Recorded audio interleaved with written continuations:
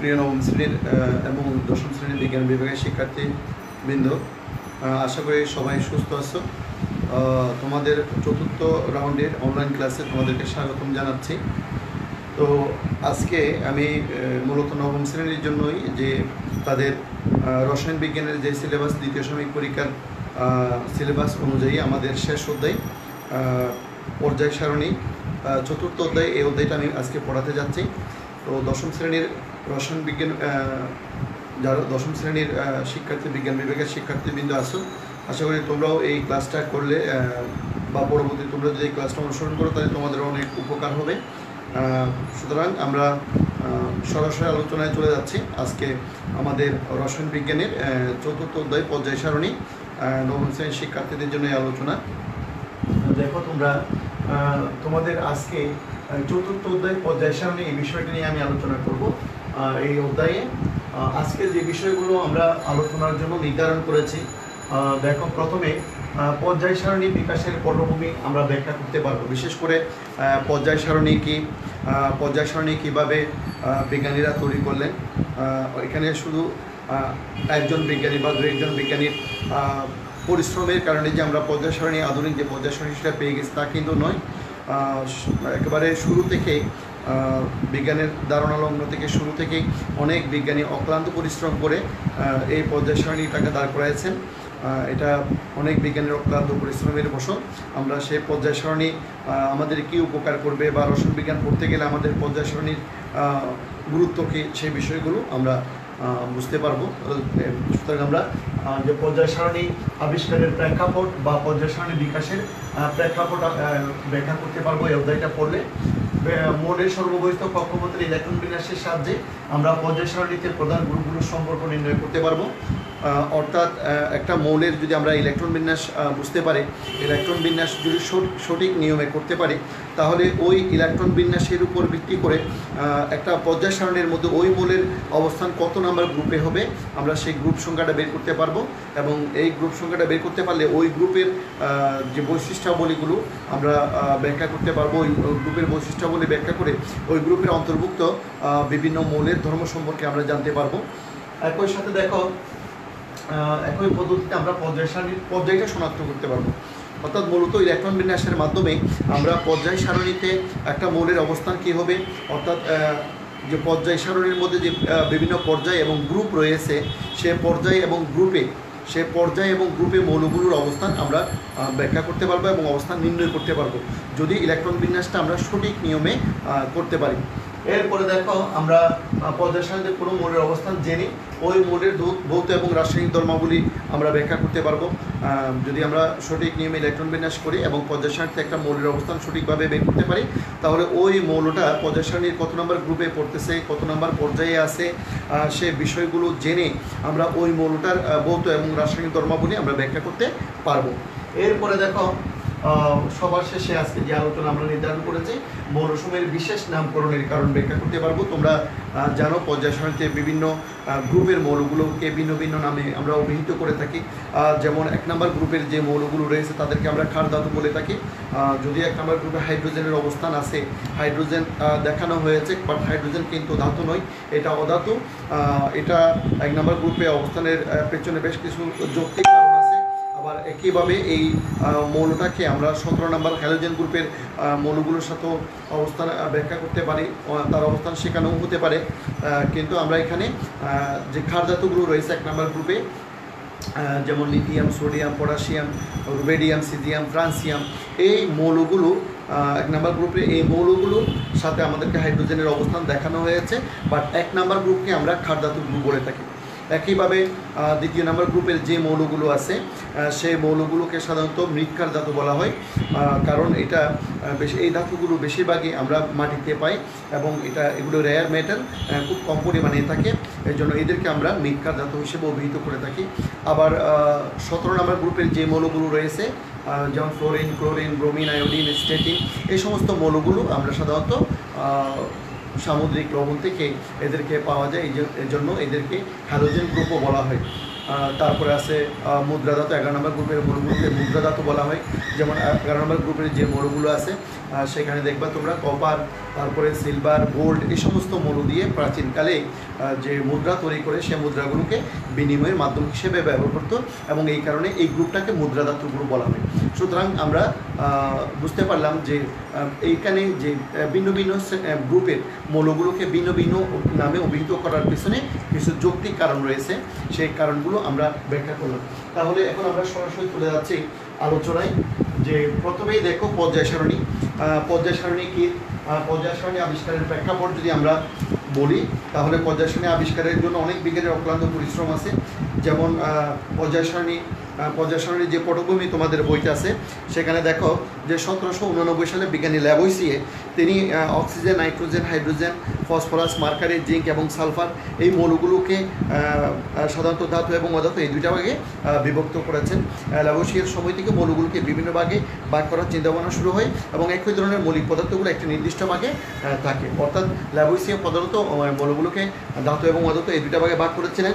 পরবর্তীতে 1829 সালে বিজ্ঞানী ডুবেরাইনার লক্ষ্য করেন যে তিনটা মৌলিক পদার্থ একই ধরনের ধর্ম প্রদর্শন করে।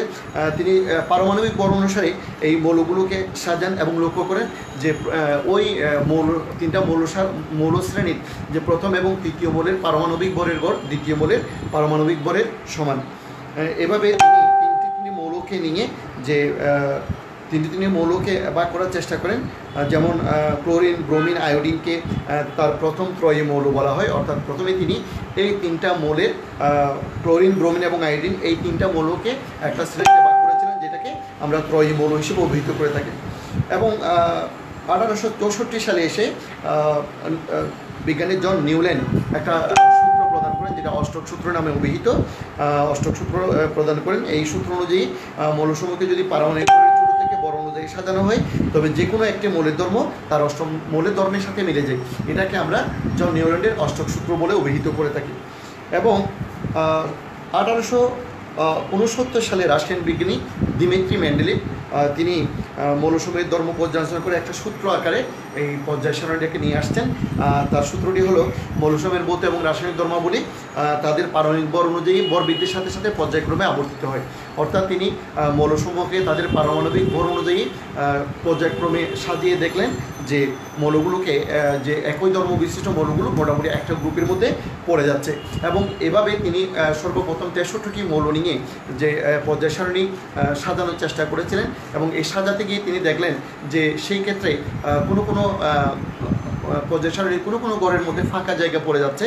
অর্থাৎ এখানে যেহেতু ফাঁকা জায়গা থেকে যাচ্ছে, তিনি ভবিষ্যৎবাণী করলেন যে ভবিষ্যতে এই গ্রুপগুলোতে অন্যান্য মৌলগুলো আরও কিছু নতুন মৌল আসবে যেগুলো এখনও আবিষ্কার হয়নি, পরবর্তীতে এই মৌলগুলো আবিষ্কার হবে। এবং ঠিকই দেখা গেল যে তারপরে পরবর্তীতে এই সমস্ত মৌলগুলো আবিষ্কৃত হলো এবং সেই শূন্যস্থান বা যে দিমিত্রি মেন্ডেলিভের যে পর্যায় সারণীর শূন্যস্থান ছিল সেই জায়গাগুলোতে এই মৌলগুলোকে বসানো সম্ভব হয়েছে। তো এখানে দিমিত্রি মেন্ডেলিভ এবং লোথার মেয়ার নামে অনেক বিজ্ঞানীদের অক্লান্ত পরিশ্রমের পরে যে আধুনিক পর্যায় সারণী সেটা আমরা পেয়েছি। বাট এক্ষেত্রে রাশিয়ান বিজ্ঞানী দিমিত্রি মেন্ডেলিভের অবদান সবচেয়ে বেশি। এই কারণে আমরা মেন্ডেলিভকে পর্যায় সারণী উদ্ভাবকের জনক হিসেবে অভিহিত করে থাকি। রাশিয়ান বিজ্ঞানী 1869 সালে যে পর্যায় সারণীর যে পর্যায় সূত্র প্রদান করেন সেটা সর্বপ্রথম পর্যায় সূত্র এবং এটাকে আমরা পর্যায় সূত্র হিসেবে অভিহিত করব। অর্থাৎ যদি মৌলসমূহকে তাদের পারমাণবিক ভরের ক্রমানুসারে সাজানো হয় তাহলে তাদের ভৌত এবং রাসায়নিক ধর্মাবলী পর্যায়ক্রমে আবর্তিত হয়। এখানে যদিও তার অবদান অনেক বেশি, কিন্তু তার পর্যায় সারণীর মধ্যে কয়েকটা ক্ষেত্রে কিছু ত্রুটি ধরা পড়ে। যেমন তিনি পারমাণবিক ভর অনুসারে মৌলগুলোকে সাজাতে গিয়ে দুই একটা ক্ষেত্রে বেশ সমস্যার মধ্যেই পড়লেন। অর্থাৎ এই সকল ক্ষেত্রে মৌলগুলোকে তাদের পারমাণবিক ভর অনুযায়ী সাজানো সম্ভব হয় না। যেমন তোমরা যদি দেখো যে আমাদের এখানে পর্যায় সারণীতে তোমরা যদি খেয়াল করো যে এখানে দেখো তৃতীয় পর্যায়ের সর্বশেষ মৌল যেটা আর্গন আছে, খেয়াল করো এটা একটা পর্যায় সারণী চার্ট। তৃতীয় পর্যায়ের সর্বশেষ মৌল যেটা আর্গন আছে, আর্গনের পরে চতুর্থ পর্যায় শুরু যেটা পটাশিয়াম, আর্গনের পরে পটাশিয়াম, আর্গনের পারমাণবিক ভর হলো 40 আর পটাশিয়ামকে তার পারমাণবিক ভর হলো 39। খেয়াল করো তোমরা, আর্গনের পারমাণবিক ভর 40, পটাশিয়াম পারমাণবিক ভর 39। কিন্তু স্বাভাবিক নিয়মে যেহেতু পারমাণবিক ভরের ঊর্ধ্বক্রমে এখানে সাজানো হচ্ছে, সেক্ষেত্রে পটাশিয়ামটা আগে আসবার কথা, তারপরে আর্গনের অবস্থান হওয়ার কথা। কিন্তু পটাশিয়ামকে যদি আর্গনের পূর্বে স্থান দিতে যায়, আর্গনের আগে স্থান দিতে যায়, তাহলে আর্গন যেখানে আছে সেখানে পটাশিয়াম চলে আসবে, আর পটাশিয়াম যেখানে আছে সেখানে আর্গন চলে আসবে।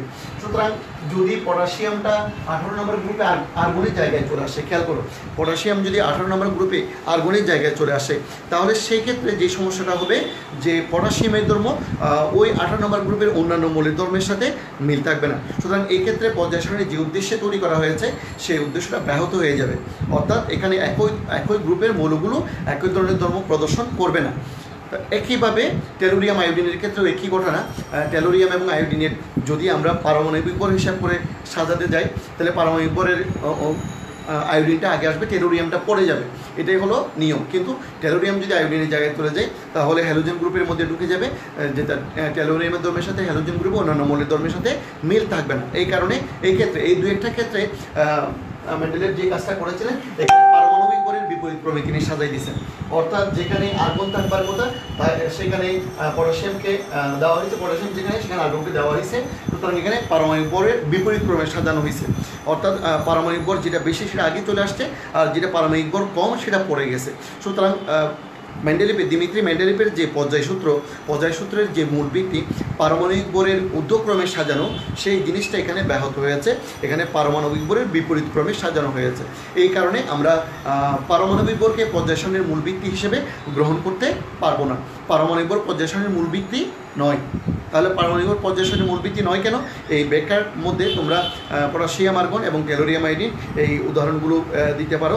তাহলে একটা স্টার মার্ক দিয়ে একটা প্রশ্ন লিখে রাখো যে পারমাণবিক ভর পর্যায় সারণীর মূল ভিত্তি নয় কেন? পারমাণবিক ভর পর্যায় সারণীর মূল ভিত্তি নয় কেন? এখানে আমি প্রশ্নটা লিখতেছি, তোমরা প্রশ্নটা একটু লিখে নাও, এটা 2 নম্বরের প্রশ্নের মধ্যে আসতে পারে। প্রশ্নটা হচ্ছে যে পারমাণবিক ভর পর্যায় সারণী পারমাণবিক ভর পর্যায় সারণীর মূল ভিত্তি নয় বা কেন? মূল ভিত্তি নয় কেন? পারমাণবিক ভর পর্যায় সারণীর মূল ভিত্তি নয় কেন? এই প্রশ্নটা 2 নম্বরের প্রশ্নের মধ্যে আসতে পারে। সুতরাং এই বিষয়টা তোমরা জানবা।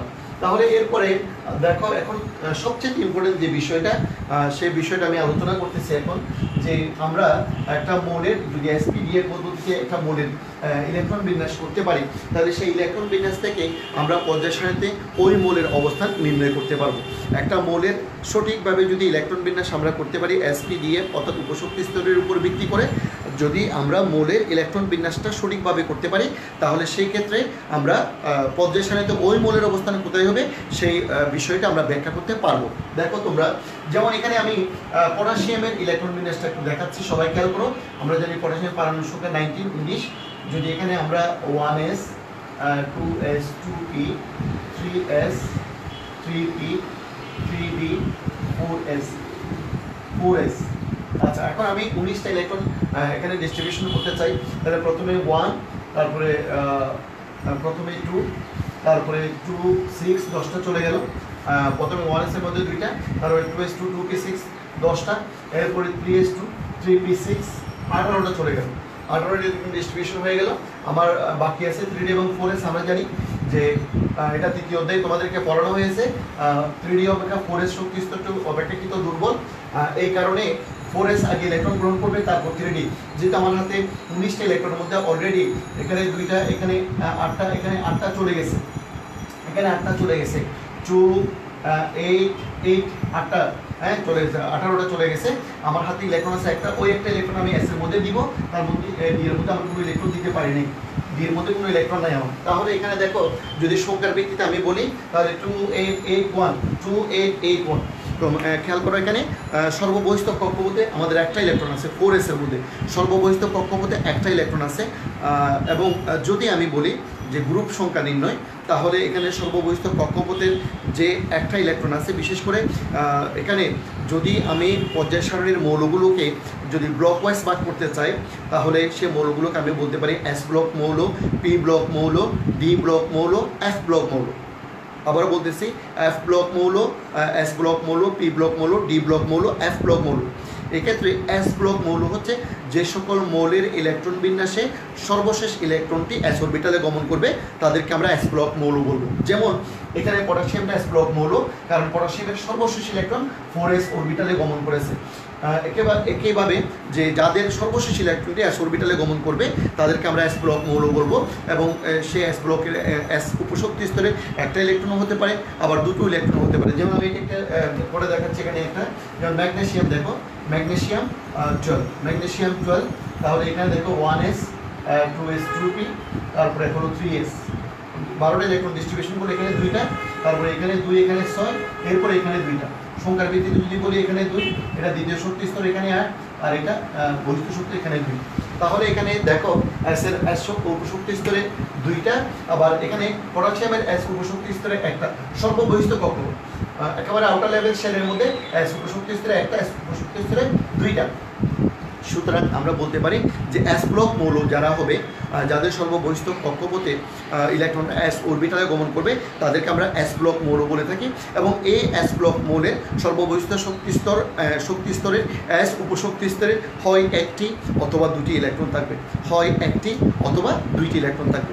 সুতরাং এক্ষেত্রে এস ব্লক মৌলগুলো হবে, দেখো এস ব্লক মৌলগুলোর অবস্থান পর্যায় সারিতে হবে 1 নম্বর গ্রুপে এবং 2 নম্বর গ্রুপে। খেয়াল করো সবাই, যদি সর্ববহিষ্ঠ শক্তি স্তরে ইলেকট্রনটা এস অরবিটালে যায় এবং এস উপশক্তি স্তরে একটা ইলেকট্রন থাকে, তখন সে মৌলগুলো হবে এস উপশক্তি স্তরের মৌল। সেই মৌলগুলো হবে এস ব্লক মৌল, এবং সর্ববহিষ্ঠ কক্ষপথে এস উপশক্তির একটা ইলেকট্রন থাকে তারা হবে 1 নম্বর গ্রুপের মৌল। একইভাবে সর্ববহিষ্ঠ কক্ষপথের ইলেকট্রন যদি এস উপশক্তি স্তরে যায় এবং এস উপশক্তি স্তরে যদি দুটো ইলেকট্রন থাকে তাহলে তারা হবে 2 নম্বর গ্রুপের মৌল, তারা হবে 2 নম্বর গ্রুপের মৌল। সুতরাং আমার এখানে পটাশিয়াম 1 নম্বর গ্রুপের মৌল, আর ম্যাগনেসিয়ামটা হবে 2 নম্বর গ্রুপের মৌল।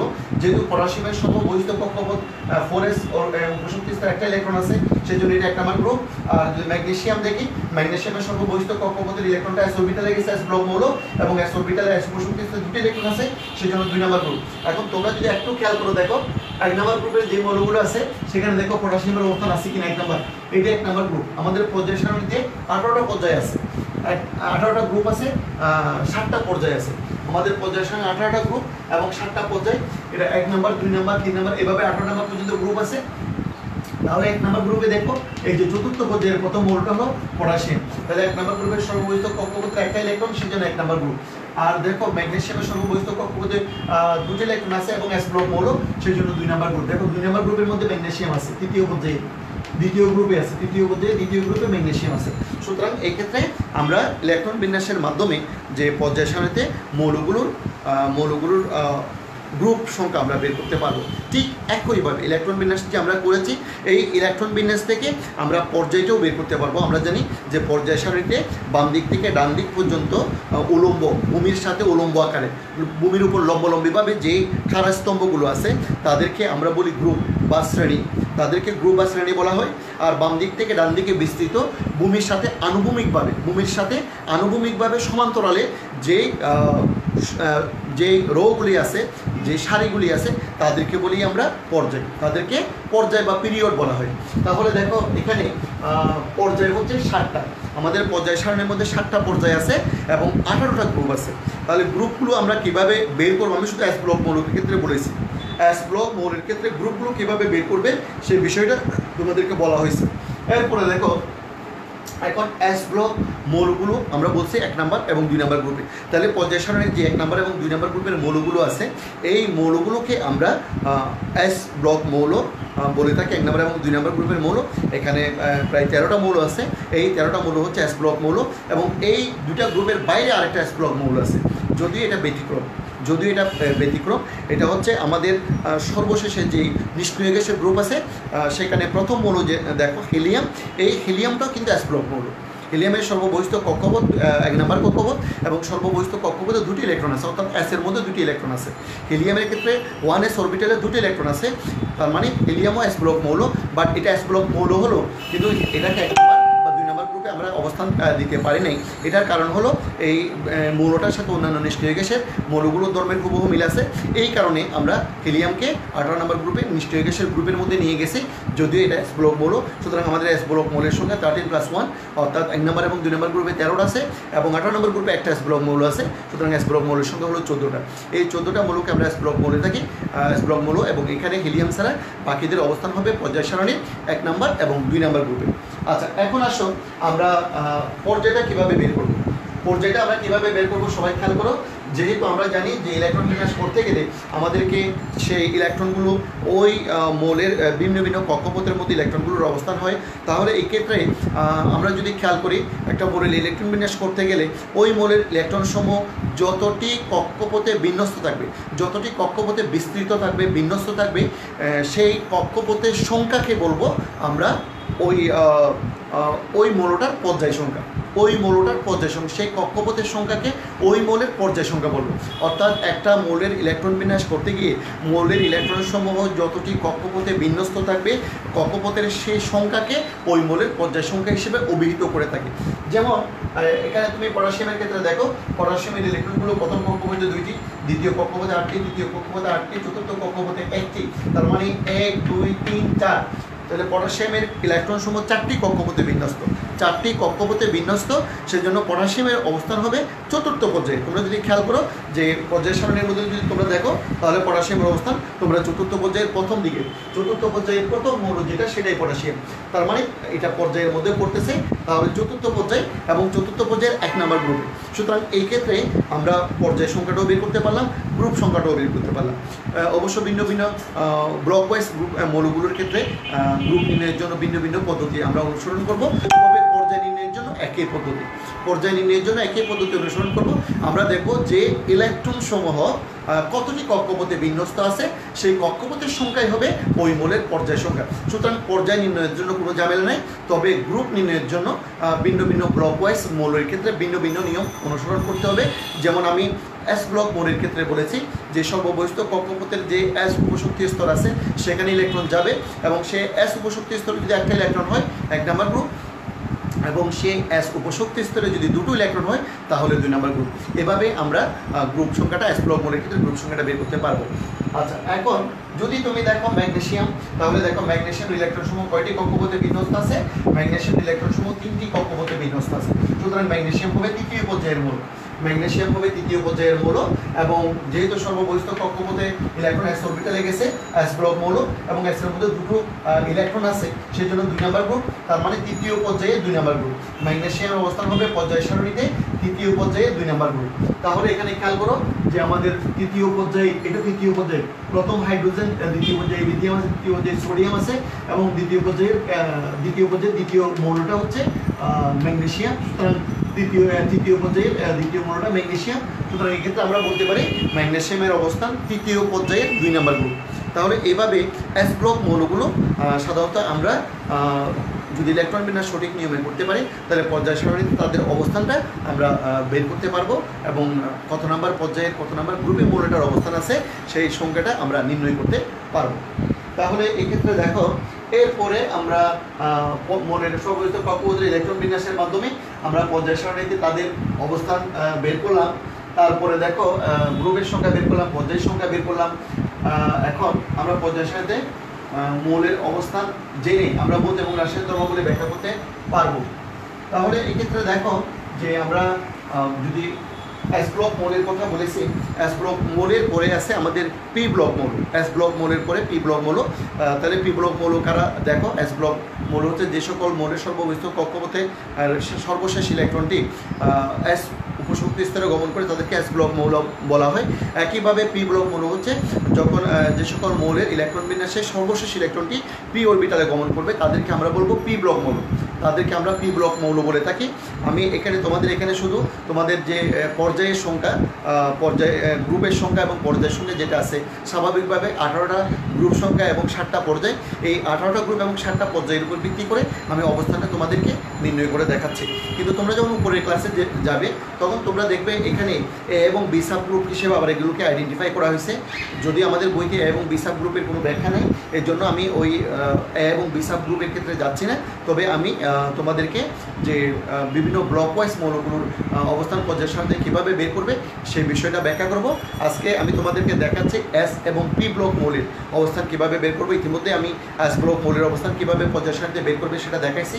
এখন আমি পি ব্লক মৌল নিয়ে আলোচনা করতেছি।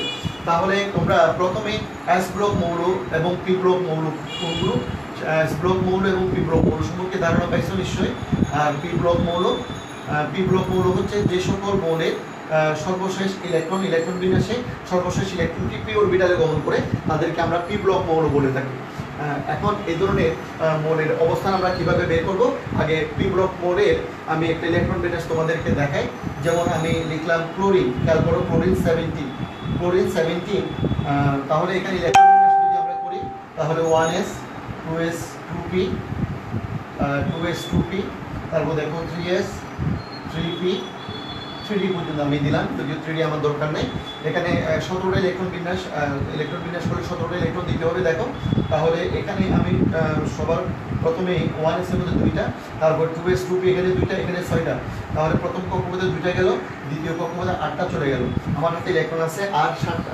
এরপরে পাবে 3s 2টা নিল, এরপরে পাবে 2টা যদি চলে যায়, আর আমার হাতে ইলেকট্রন আছে 5টা। এই 5টা ইলেকট্রন পি অরবিটালে যাবে, কারণ পি অরবিটালে সর্বোচ্চ ধারণ ক্ষমতা 6। যেহেতু আমার হাতে 5টা ইলেকট্রন আছে, 5টা ইলেকট্রন সে গ্রহণ করবে। এখানে 3d অরবিটালে কোনো ইলেকট্রন পাইনি, সুতরাং আমি 3dটা রাখতেছি না, আমি 3p পর্যন্ত লিখলাম। তাহলে এখানে ইলেকট্রন হচ্ছে টোটাল 7টা ইলেকট্রন। আচ্ছা, এখন তোমরা খেয়াল করো, তাহলে এখানে সর্বশেষ ইলেকট্রন পি অরবিটালে গমন করেছে। সর্বশেষ ইলেকট্রনগুলো পি অরবিটালে গেছে, এই কারণে আমরা ক্লোরিনকে বলবো পি ব্লক মৌল। আমরা ক্লোরিনকে পি ব্লক মৌল বলে থাকি। তাহলে পর্যায় সারণীতে এখন যদি আমি পি ব্লক মৌলের অবস্থান বের করতে চাই, তোমরা একটু খেয়াল করো যে পি ব্লক মৌলগুলোর অবস্থান হবে পর্যায় সারণীতে 13 নম্বর গ্রুপ থেকে 18 নম্বর গ্রুপ পর্যন্ত। পি ব্লক মৌলের অবস্থান হবে, এটা এস ব্লক মৌলের অবস্থান হচ্ছে 1 নম্বর থেকে 2 নম্বর গ্রুপ, 1 নম্বর থেকে 2 নম্বর গ্রুপ। আর পি ব্লক মৌলের অবস্থান হচ্ছে 13 থেকে 18 নম্বর গ্রুপ, 13 থেকে 18 নম্বর গ্রুপ। এটা হচ্ছে পি ব্লক মৌলের অবস্থান 13 থেকে 18। তার মানে আমরা এস এর পরে যদি যাই, এস এর পরে দেখো 2 এর পরে 13, তার মানে মাঝখানে 10টা গ্রুপ বাদ পড়ছে। মাঝখানে 10টা গ্রুপকে আমরা বাদ দিয়ে 13 নম্বরে চলে গেছি। তাহলে এই 10টা গ্রুপ যেহেতু বাদ যাচ্ছে, তাহলে এই 10টা গ্রুপ বাদ দেওয়ার কারণে আমরা যখন ক্লোরিনে পি ব্লক মৌলগুলোর গ্রুপ সংখ্যা বের করতে চাই, তাহলে আমাদেরকে 10 যোগ করতে হবে। 10 যোগ করতে হবে, কার সাথে যোগ করব? সর্ববহিস্থ কক্ষপথের ইলেকট্রন সংখ্যার উপরে। সর্ববহিস্থ কক্ষপথের ইলেকট্রনটা যদিও পি অরবিটালে যাচ্ছে, কিন্তু পি অরবিটালে যাওয়ার আগে এস ফিল আপ করে যাচ্ছে, এস ফিল আপ করে পি অরবিটালে যাচ্ছে। সুতরাং এখানে সর্ববহিস্থ কক্ষপথ বলতে শুধু পি অরবিটালে ইলেকট্রন সংখ্যাকে বোঝাচ্ছি না। এখানে সর্ববহিস্থ কক্ষপথ হলো আউটার লেভেল সেলে এস এবং পি এর মধ্যে টোটাল ইলেকট্রন সংখ্যা। যেমন এখানে দেখো এস এর মধ্যে 2টি ইলেকট্রন, পি এর মধ্যে 5টি ইলেকট্রন, টোটাল 7টি ইলেকট্রন। তাহলে যদি আমি ক্লোরিনের অবস্থান বের করতে চাই, তাহলে আমাকে করতে হবে কি, এনএস, খেয়াল করো এনএস এবং এনপি, এই দুইটা অরবিটালের ইলেকট্রন সংখ্যা, এই দুটো অরবিটালের ইলেকট্রন সংখ্যা +10, তাহলে হবে গ্রুপ সংখ্যা। এটাই হবে গ্রুপ সংখ্যা। পি ব্লক মৌলের ক্ষেত্রে এটা হবে গ্রুপ সংখ্যা। কিভাবে দেখো যে এনএস এনপি এই দুইটা অরবিটালের ইলেকট্রন সংখ্যার ইলেকট্রন সংখ্যা +10। যেমন এখানে দেখো এটার ক্ষেত্রে এনএস মানে এন মানে সর্ববহিস্থ কক্ষপথ, এখানে সর্ববহিস্থ কক্ষপথ হলো 3 নম্বর কক্ষপথ। তাহলে এনএস বলতে 3s কে বোঝাচ্ছি, আর একইভাবে এনপি বলতে 3p কে বোঝাচ্ছি। তাহলে এনএস এর মধ্যে ইলেকট্রন সংখ্যা আছে 2, তারপরে এনপির মধ্যে ইলেকট্রন সংখ্যা আছে 5, তাহলে 2 + 5 + 10। ওই 10টা ইলেকট্রন 10টা গ্রুপ বাদ পড়ার কারণে 10টা ইলেকট্রন 10টা গ্রুপ আমাদেরকে যোগ করতে হবে, তাহলে টোটাল দাঁড়াচ্ছে 70। তার মানে ক্লোরিন হচ্ছে 17 নম্বর গ্রুপ। খেয়াল করো, তাহলে ক্লোরিন হবে 17 নম্বর গ্রুপ। তাহলে এক্ষেত্রে আমরা পাচ্ছি যে 17 নম্বর গ্রুপে পর্যায় সারণীর 17 নম্বর গ্রুপে ক্লোরিনের অবস্থা আমরা ব্যাখ্যা করতে পারবো। তাহলে এভাবে আমরা পর্যায় সারণীতে পি ব্লক মৌল এবং এস ব্লক মৌলের অবস্থান বের করতে পারবো। এখন পি ব্লক মৌলগুলো আমি একটু সংক্ষেপে তোমাদেরকে লিখে দিচ্ছি। এনএস এবং এনপি এর ইলেকট্রন সংখ্যা কত হলে গ্রুপ সংখ্যা কত হবে সেই বিষয়টা আমি একটু তোমাদেরকে লিখে দিচ্ছি, সবাই একটু খেয়াল করো। যেমন এখানে আমি বলতেছি যে এনএস এনপি, তো এক্ষেত্রে এসটা ফিল আপ করবে, এস এর মধ্যে 2টি ইলেকট্রন থাকবে এবং পি এর মধ্যে ইলেকট্রন শুরু করবে একটা থেকে, দ্যাট ইজ NH2 NP1। যদি এই ধরনের কনফিগারেশন, ইলেকট্রনিক কনফিগারেশন আমরা অর্জন করি, তাহলে আমরা দেখতেছি এক্ষেত্রে 2 + 1, তাহলে 3টা ইলেকট্রন আছে, সর্ববহিস্থ কক্ষপথে 3টা ইলেকট্রন আছে, এবং তার সাথে যদি আমি এই 3টার সাথে যদি দেখো 2 + 1 + 10 ইকুয়াল টু হলো 13, তাহলে এটা হবে গ্রুপ সংখ্যা, এটা গ্রুপ সংখ্যা হবে 13। সুতরাং সর্ববহিস্থ কক্ষপথে যদি এই ধরনের ইলেকট্রন বিন্যাস থাকে, সেটা 13 নম্বর গ্রুপের মৌল হবে। অর্থাৎ সর্ববহিস্থ কক্ষপথের মধ্যে S এর মধ্যে যদি 2টা এবং P এর মধ্যে যদি একটা ইলেকট্রন থাকে, তখন তার অবস্থান হবে 13 নম্বর গ্রুপে। একইভাবে দেখো NH2 NP2 যদি এরকম হয়, তাহলে আমরা লিখতে পারি 2 + 2 + 10 ইকুয়াল টু হবে 14। একইভাবে দেখো NH2 NP3, তখন আমরা লিখতে পারি 2 + 3 + 10 ইকুয়াল টু 50। এরপরে দেখো যদি এরকম পাই NH2 NP4, তখন আমরা লিখতে পারি 2 + 4 + 10 ইকুয়াল টু 60। তারপরে যদি এরকম পাই NH2 NP5 NP6, তখন আমরা লিখতে পারি 2 + 6 + 10, তখন হবে 18। আচ্ছা, যদি আমরা এটা লিখি NH2 NP7, এটা যদি লিখি, তখন দেখো NH2 NP7 এটা আসলে সম্ভব নয়, কারণ এটা লিখতে পারবো না। কেন লিখতে পারবো না? কারণ আমরা জানি যে P এর মধ্যে সর্বোচ্চ ইলেকট্রন ধারণ ক্ষমতা হলো 6, অর্থাৎ P উপশক্তি স্তরে সর্বোচ্চ 6টা ইলেকট্রন প্রবেশ করতে পারবে। সুতরাং NH2 NP6 তাহলে 6টা ইলেকট্রন এখানে প্রবেশ করে গেছে, সুতরাং এটা সম্ভব নয়, এটা কখনো হবে না, এখানেই শেষ। তাহলে দেখো ওই যে 13 থেকে 18 এর আগে তোমাদেরকে আমি বলেছিলাম যে P ব্লক মৌলগুলোর অবস্থান হবে পর্যায় সারণীতে 13 থেকে 18 নম্বর গ্রুপে। সুতরাং এই ক্ষেত্রে 13 থেকে 18 নম্বর গ্রুপে P ব্লক মৌলগুলোর অবস্থান আমরা বের করতে পারবো। এইভাবে আমরা P ব্লক মৌলসমূহের অবস্থান পর্যায় সারণীতে বের করব। তাহলে এরপরে দেখো P ব্লক মৌলের অবস্থান আমরা পর্যায় সারণীতে কীভাবে নির্ণয় করব, সেই বিষয়টা তোমাদেরকে আমি ব্যাখ্যা করে দেখাইছি। আশা করি পর্যায় সারণীতে S এবং P ব্লক মৌলের অবস্থান নির্ণয়ে তোমাদের আর কোনো সমস্যা থাকবে না। তাহলে তোমরা কিছু মৌলের পর্যায় সারণীতে অবস্থান বের করবে, একটু লিখে নাও, এইগুলো তোমরা নিজেরা প্র্যাকটিস করবা। যেমন এখানে আমি দিলাম অ্যালুমিনিয়াম, তারপরে 2 নম্বরে লেখো 2 নম্বরে অ্যালুমিনিয়াম, এরপরে 2 নম্বরে লেখো রুবেরিয়ামটা দিলাম আমি, এখানে অ্যালুমিনিয়াম 13, রুবেরিয়াম হচ্ছে 37। তারপরে 3 নম্বরে দিলাম আমি এখানে আয়োডিন দিলাম, আয়োডিন প্র্যাকটিস করবা, আয়োডিন 53। তারপরে 4 নম্বরে দিলাম আমি P ব্লক মৌলের মধ্যে সালফার দিলাম, সালফার 16। আর 5 নম্বরে দিলাম আমি ক্যালসিয়াম 20। এই মৌলগুলো একটু দেখে নাও, এগুলো তোমরা বাসায় এগুলো প্র্যাকটিস করবা, পর্যায় সারণীতে এই মৌলগুলোর অবস্থান বের করার চেষ্টা করবা। এখানে আমি S ব্লক মৌল এবং P ব্লক মৌল দুইটাই এখানে দেওয়া হয়েছে, S ব্লক P ব্লক দুইটাই দেওয়া হয়েছে। এখানে আমি 2টা S ব্লক মৌলের এবং 3টা P ব্লক মৌলের অবস্থান নির্ণয় করার জন্য তোমাদেরকে দিছি।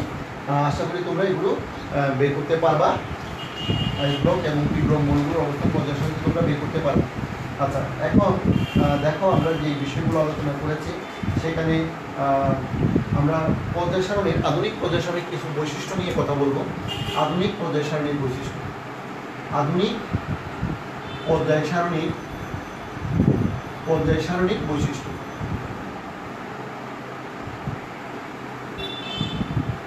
আধুনিক পর্যায় সারণীর বৈশিষ্ট্য দেখো, আমরা আধুনিক পর্যায় সারণীর কিছু বৈশিষ্ট্য নিয়ে আলোচনা করতে চাই। দেখো আধুনিক পর্যায় সারণী, যেটা তোমাদের এখানে একটা সারণী, আমি তোমাদের বইতে যে সারণী আছে, তোমাদের বইয়ের পেজ নাম্বারটা আমি বলে দিচ্ছি, এটা 62-63 পৃষ্ঠায় আছে, পূর্ণাঙ্গ একটা পর্যায় সারণী। এটা খেয়াল করো, তোমাদের বইয়ের যে পর্যায় সারণীটা আছে, এই পর্যায় সারণীর কথা আমি বলতেছি। এই পর্যায় সারণীর কিছু বৈশিষ্ট্য আমরা আলোচনা করব। যেমন এই পর্যায় সারণী আমরা জানি এই পর্যন্ত আবিষ্কৃত মৌলের সংখ্যা আমাদের 118টি। এই 118টি মৌলকে পর্যায় সারণীতে স্থান দেওয়া হয়েছে। এখানে যদি আমরা দেখি যে পর্যায় সারিতে টোটাল 7টি পর্যায়ে বা আনুভূমিক সারি আছে এবং 18টি গ্রুপ আছে। সেটা তোমাদেরকে কিছুক্ষণ আগেও আমি বলেছি। গ্রুপগুলোকে আমরা কারাস্তম্ভ বা শ্রেণী বলে থাকি, আর যেটা বাম দিক থেকে ডান দিকে বিস্তৃত যে রো বা সারি যেটা আছে সেটাকে বলেছি আমরা পর্যায়। তাহলে 7টা পর্যায় এবং 18টা গ্রুপ আছে। প্রতিটি পর্যায়ে বাম দিক থেকে গ্রুপ 1 থেকে শুরু করে ডান দিকে গ্রুপ 18 পর্যন্ত বিস্তৃত, অর্থাৎ এখানে টোটাল 18টি খাড়াস্তম্ভ আছে। তারপরে মূল পর্যায় সারির নিচে আলাদাভাবে ল্যান্থানাইট এবং অ্যাক্টিনাইট সারির মৌলগুলো দেখানো হয়েছে। দেখো তোমাদের এখানে খেয়াল করো যে এই পর্যায় সারির নিচে 2টা রো আছে, তোমাদের বইতেও এই 2টা রো আছে। এই রোগুলোকে আমরা বলতেছি ল্যান্থানাইট সারির মৌল এবং অ্যাক্টিনাইট সারির মৌল। তাহলে এদেরকে ল্যান্থানাইট এবং অ্যাক্টিনাইট সারির মৌল বলা হচ্ছে। বিশেষ করে ল্যান্থানাম থেকে লুটেশিয়াম পর্যন্ত, অর্থাৎ পারমাণবিক সংখ্যা যেটা 57 থেকে 71 পর্যন্ত, এই 15টা মৌল, এই 15টা মৌলকে ল্যান্থানাইট সারির মৌল বা ল্যান্থানাইট বর্গ বা ল্যান্থানাইট সিরিজ বলা হয়। আর অ্যাক্টিনিয়াম যেটা পারমাণবিক সংখ্যা 89, অ্যাক্টিনিয়াম থেকে লরেন্সিয়াম পর্যন্ত একবার 103, 89 থেকে 103 পর্যন্ত যে 15টা মৌল আছে, এই 15টা মৌলগুলোকে আমরা বলতেছি অ্যাক্টিনাইট সারির মৌল বা অ্যাক্টিনাইট বর্গ বা অ্যাক্টিনাইট সিরিজের মৌল। এদেরকে পর্যায় সারণীর নিচে আলাদাভাবে দেখানো হয়েছে। এদের ধর্ম অত্যন্ত কাছাকাছি, একেবারেই কাছাকাছি। ল্যান্থানাইট সারির মৌলগুলোর ধর্ম প্রায় একই রকম, অ্যাক্টিনাইট সারির মৌলগুলোর ধর্ম প্রায় একই রকম। তাদেরকে পর্যায় সারণীর নিচে আলাদা 2টা লাইন করে দেখানোর পিছনে কিছু কারণ আছে, সেগুলো আমরা পরবর্তী ব্যাখ্যায় আসতেছি। এরপরে দেখো তাহলে এখানে ল্যান্থানাইট সারির যে মৌলগুলো আছে তাদের অবস্থানের মধ্যে দেখো 6ষ্ঠ পর্যায়ে, এই যে এখানে একটা কালার দেখাইছে, দেখো এখানে ল্যান্থানাম থেকে লুটেশিয়াম পর্যন্ত 7ম পর্যায়ে। সুতরাং এদেরকে 6ষ্ঠ এবং 7ম পর্যায়ের অংশ বিশেষ ধরা যায়। এরপরে দেখো 1 নম্বর পর্যায়ে মাত্র 2টি মৌল আছে। তোমরা জানো 1 নম্বর পর্যায় যেটা অতি ক্ষুদ্র পর্যায়, আর পর্যায় সারণীর প্রথম পর্যায়টা যেটা বাম দিকে 1 নম্বর গ্রুপে হাইড্রোজেন আছে এবং 18 নম্বর গ্রুপ যেখানে আছে হিলিয়াম। তাহলে 1 নম্বর পর্যায়ের মধ্যে মাত্র 2টা মৌল, এটাকে অতি ক্ষুদ্র পর্যায়ে আমরা বলতে পারি। এবং এখানে হাইড্রোজেন এবং হিলিয়াম এই 2টা মৌলের অবস্থান। তারপরে বলা হচ্ছে পর্যায় 2 থেকে 2 নম্বর এবং 3য় পর্যায়, 2 নম্বর পর্যায় এবং 3 নম্বর পর্যায়, এই 2টা পর্যায়ে 8টা করে মৌল আছে। এই 2টা পর্যায়ে 8টা করে মৌল আছে। তারপরে আছে 4র্থ পর্যায়ে 5ম পর্যায়ে, এই 2টা পর্যায়ে 18টা করে মৌল আছে। এবং 6ষ্ঠ পর্যায়ে 7ম পর্যায়ে, এই 2টা পর্যায়ে 32টা করে মৌল আছে। টোটাল হলো আমাদের মৌলের সংখ্যা 118টি। এখন 118টি মৌল এভাবে আছে। আবার বলতেছি, প্রথম পর্যায়ে 2টি, দ্বিতীয় পর্যায়ে, তৃতীয় পর্যায়ে 8টি করে, 4র্থ পর্যায়ে 5ম পর্যায়ে 18টি করে, 6ষ্ঠ পর্যায়ে 7ম পর্যায়ে 32টি করে। যদি প্রথম পর্যায়টা বাদ দাও তাহলে তুমি মনে রাখতে পারো যে প্রতি 2টা পর্যায়ের মধ্যে মৌলের সংখ্যা সমান। প্রথম পর্যায়টা বাদ দিলে প্রতি 2টা পর্যায়ে মৌলের সংখ্যা সমান, অর্থাৎ দ্বিতীয়, তৃতীয় 8টি করে, 4র্থ, 5ম 18টি করে, 6ষ্ঠ, 7ম 32টি করে। এটা মনে রাখলে হবে। এরপরে দেখো 1 নম্বর গ্রুপ যেটা প্রথম গ্রুপ, যেটা কার্দাতু গ্রুপ আমরা বলতেছি, সেখানে 7টা মৌল আছে। সেখানে মৌলের সংখ্যা 7টি, হাইড্রোজেন আছে। তারপর 2 নম্বর গ্রুপে 6টা মৌল আছে। 3 নম্বর গ্রুপে সেখানে 32টা মৌল আছে। গ্রুপ 4 থেকে 12 পর্যন্ত প্রত্যেকটা গ্রুপে 4টি করে মৌল আছে। তারপর গ্রুপ 13 থেকে 17 পর্যন্ত প্রত্যেকটা গ্রুপের মধ্যে 6টা করে মৌল আছে। এবং গ্রুপ 18 নম্বর গ্রুপে আছে 7টি মৌল। 18 নম্বর গ্রুপে 7টি মৌল। তাহলে আমরা এই আধুনিক পর্যায় সারণীর এই বৈশিষ্ট্যগুলো মনে রাখবো। যদি আধুনিক পর্যায় সারণীর বৈশিষ্ট্য লিখতে বলে এই বৈশিষ্ট্যগুলো আমাকে লিখতে হবে। এটা 2 নম্বরের প্রশ্নের মধ্যে আসতে পারে। আর বিশেষ করে ল্যান্থানাইট সারির মৌল বলতে কী বোঝায়, অ্যাক্টিনাইট সারির মৌল বলতে কী বোঝায়, এই বিষয়গুলো তোমরা মনে রাখবা। তাহলে দেখো যদি আমরা দেখি মৌলধর্মের ভিত্তিতে বিবেচনা করি তাহলে যে বৈশিষ্ট্যগুলো আমরা পাবো, যে একই পর্যায়ে বাম দিক থেকে ডান দিকে গেলে মৌলসমূহের ধর্ম ক্রমান্বয়ে পরিবর্তন হবে। একই পর্যায়ের বাম দিক থেকে ডান দিকে, অর্থাৎ পর্যায়ের মধ্যে গ্রুপ নাম্বার 1 থেকে 18 দিকে, একই পর্যায়ের বাম দিক থেকে ডান দিকে যদি আমরা অগ্রসর হই তাহলে আমরা দেখব যে মৌলগুলোর ধর্মের ক্রম পরিবর্তন, মানে ধীরে ধীরে পরিবর্তন হয়ে যাবে। যেমন দাতব মৌল থেকে ধীরে ধীরে অধাতব মৌল, উপধাতু এবং অধাতব মৌলতে রূপান্তরিত হবে। তারপরে একই গ্রুপে মৌলগুলো বলতে রাসায়নিক প্রায় একই ধরনের, আবার গ্রুপের মধ্যে কিন্তু মিল থাকবে, ধর্মের মিল থাকবে। একই পর্যায়ে ধর্মের ক্রম পরিবর্তন লক্ষ্য করব। আর একই গ্রুপের মধ্যে ধর্মগুলোর মিল থাকবে, অর্থাৎ একই গ্রুপের মৌলগুলোর যে মৌলগুলোর অবস্থান তাদের ধর্ম মোটামুটি একই রকম, এটা ধরা যায়। সুতরাং একই গ্রুপে মৌলসমূহের ধর্ম একই রকম, আবার একই পর্যায়ে মৌলগুলোর ধর্ম বাম দিক থেকে ডান দিকে ক্রমান্বয়ে পরিবর্তন হয়। সুতরাং আমি পেজ নাম্বার 65 পৃষ্ঠা পর্যন্ত আলোচনা করলাম। যতটুকু আলোচনা হয়েছে, যদি বুঝতে কোনো অসুবিধা হয় আমাকে ইনবক্সে জানাবে, ফোনে জানাবে, এবং তোমরা ভিডিওগুলো বারবার দেখবে। তাহলে আলোচনার যে বিষয়বস্তু আমরা আলোচনা করেছি সেই বিষয়গুলো তোমাদের মাথার মধ্যে আসবে। আশা করি সবাই বুঝতে পেরেছে। এতটুকু আলোচনার মধ্যে পর্যায় সারণীর 65 নম্বর পৃষ্ঠা পর্যন্ত আমরা আলোচনা করেছি, এগুলো মনে হয় বুঝতে পেরেছে। আমি পরের ক্লাসে তোমাদেরকে ডি ব্লক মৌল এবং এফ ব্লক মৌলের অবস্থান পর্যায় সারণীতে কীভাবে বের করতে হয় সেই বিষয়টা তোমাদেরকে দেখাবো। আগামী ক্লাসে রুটিন অনুযায়ী ক্লাসে বসবা। আবারও তোমাদের সবার শারীরিক সুস্থতা কামনা করতেছি এবং আগামী ক্লাসে সবাইকে আবার অংশগ্রহণের জন্য, সক্রিয়ভাবে অংশগ্রহণের জন্য আহ্বান জানিয়ে আজকের মতো আমার ক্লাস এখানে শেষ। সবাইকে ধন্যবাদ। আল্লাহ হাফিজ।